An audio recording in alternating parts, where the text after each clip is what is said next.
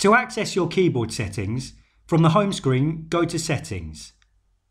Tap General. Tap Keyboard. A list of features should appear, including auto capitalization, auto correction, check spelling, enable caps lock, shortcuts, predictive, and split keyboard. To turn any of these features on, tap the slider to green. To turn it off, tap the slider to white. To create text shortcuts, tap Text Replacement.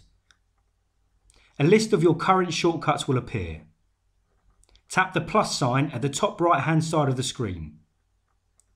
Type the phrase you want to create a shortcut for next to phrase, e.g., to be fair.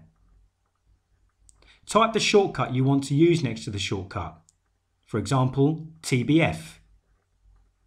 Tap Save.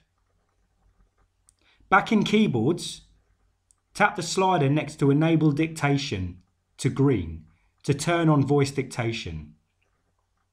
A box will appear. Tap Enable Dictation. To increase the size of text on your screen, from the home screen, go to Settings. Tap General. Tap Accessibility. Tap Large Text. A slider will appear at the bottom of the screen. Slide the circle to the larger A on the right to make the text bigger. If it's still not big enough, tap the slider next to Larger Accessibility Sizes to green. To turn all of the text on your device bold, tap the green slider next to Bold Text to green.